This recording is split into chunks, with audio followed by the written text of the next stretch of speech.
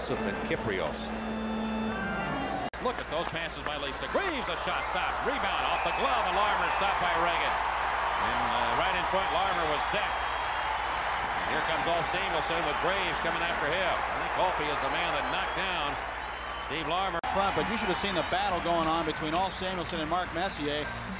Ulfie whacked Messier across the back of the legs, and you could just see Messier just wince in pain.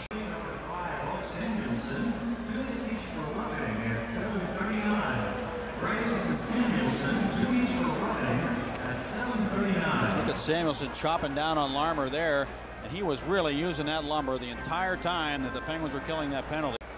And here to the far wing, McEachran of the Penguins runs into his own man. That's Francois Leroux. Leroux now knocked the helmet off one of the Rangers, but the Rangers have the puck, and Chinoff center in front. And Kyprios can't pull the trigger on that attempted shot. Leroux belts him and sends him flying. Looking for him. Here comes Yarmer back again on the right side. Knocks Graves down with a straight arm. Yager is hit. Keeps right on going. They've got a lot of ice time here early in the season. Colin Campbell able to use 6 defensemen because those two guys are playing so well. And Wells did a nice job of picking Yager off as he came around the corner. Get him, Chinoff. Goaltending absolutely outstanding on both ends. To the back of Barry's head. And now McKenzie steps in on Bookabin. Lynn Barry is a very feisty player. He might have been involved earlier with Bookabin. Bookabin gave him a shot, and then McKenzie did come in. We'll see what penalties are issued here. Rangers forcing Joseph back, and he plays it up the sideboards at the center. Toss of the Rangers. Glove. A pretty setup there by Lynn Barry. Penguin center iceman. Rangers come up, and here's a check by McKenzie in on Hartman, sends him flying. They'll battle one another. Now they drop the gloves. It was Hartman who dropped them first. Jeff McKenzie and Mike Hartman. And McKenzie throws him up against the boards in front of the Ranger bench. Not a whole lot of punches being thrown right now. Hartman comes with a left hand, but they're not throwing many punches. McKenzie obviously the bigger man in this situation, but Hartman is a tough guy, and he's got his jersey up. Now McKenzie watches the linesman step in and pull them apart. Hartman does a pretty good job with the size that he has against a lot of players. McKenzie was telling me yesterday that he wears a jersey that's a goalie cut. He said Marty McSorley does that also, and what he means by that, it's a bigger jersey. The goalies have bigger jerseys, obviously, because they have to cover more equipment. And the fighters in the league are now going to those because it's easier to roll the sleeves up when it comes time to start getting ready to fight. And that time he really never had a chance to roll up his sleeves because Hartman was on him right away, and they were just more or less clutching and grabbing, and he ended up losing the jersey altogether. That's an interesting situation. I mean, he knew Hartman dropped the gloves first. Now, if you don't drop the gloves and you get involved, does he get the instigator or get an extra minor penalty? Well, maybe he does. Hartman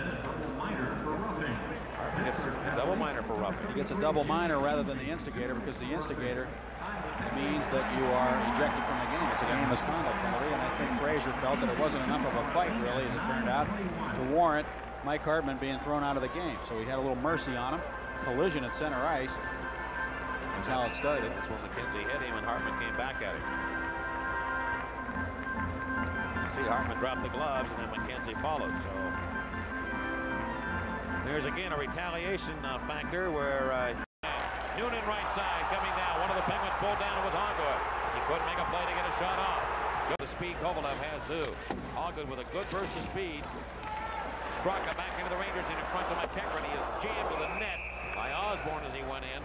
And the net is dislodged, and we get a stop in play. There is no time to think. I'm telling you right now, they are just going end to end, and you really have to be at your very best, or they will score on you. It really is a lot like a playoff game here in this second period. Sandstrom and Lowe going at it right now. And we're talking about over a stretch now of a week and a half. He's played some solid hockey for the Penguins. He's getting a regular shift, and that certainly makes a difference for any player. Straka trying to get that puck to McEachran up in the air. There was nothing nearly he could do with it there. Just can't control it. Goals that Joey Mullen scored against the Rangers. Here's Ulf Samuelson taking the armor. This has been the best game the two teams playing. Nedved. The defenseman and then making the pass.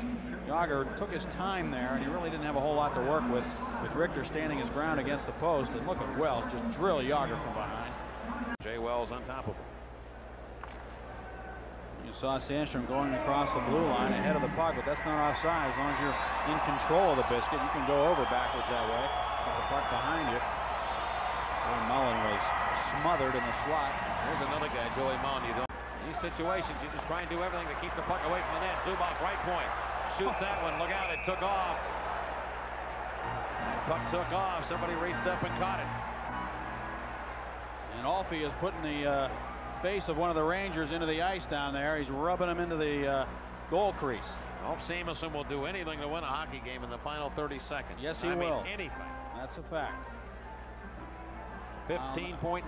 That's the time left. I'll never forget a replay of Al Samuelson in New York a couple of years ago at the end of a game where he literally had 3 players. He was sitting on one of them, and he had an arm and a hand on 2 other guys, and he was holding 3 guys down. Clear, Zubov around behind the goal. Look out, Messier's got a centers in front. Brady can't put it in. Loose puck shot. Where is it? Time runs out. Noonan had a chance. I don't know where the puck went. And the Penguins win here in Pittsburgh. Noonan shot that puck. I don't know where it went. And the Penguins hold on and defeat the Rangers in another 1-goal game. The final score, Pittsburgh 4, the Rangers 3. But the Rangers had a big chance at the very end.